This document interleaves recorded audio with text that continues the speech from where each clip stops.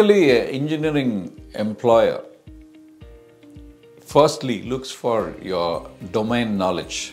How good you are in your domain knowledge. Are you having the right technical skills to fit the bill? So that's the starting point.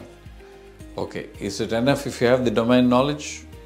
Yes, you need to have a domain knowledge, plus how well you communicate as a person.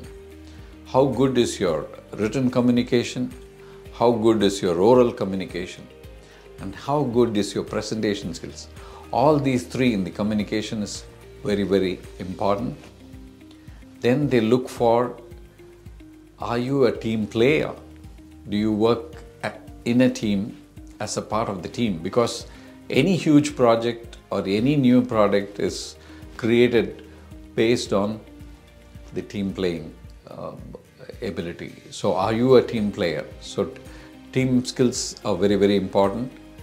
And of course, you are able to collaborate with people. That is again a team. And can you be a future leader? Do you take initiative? These leadership skills are also very, very important. This is what they look for. So basically your technical skills, your communication skills, your team playing skills, your leadership, and of course, finally, your problem solving. Because any employer would want their employees to solve the problems which are existing in the company, and they should not be a problem. So your problem solving ability will get you a long distance. So that's the sum up what engineering employer will look from an engineering student.